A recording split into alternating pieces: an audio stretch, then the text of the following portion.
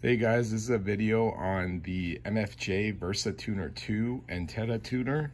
We're gonna hook it up to my dipole here and check out the SWR level. So first, you want to make sure the power setting is out. So that's in. You want it out. Doesn't matter what the 300 or 30 gauge is, and the forward and reflect button has to be in. So you go ahead and key up. And you want to adjust this SWR sensitivity to full scale.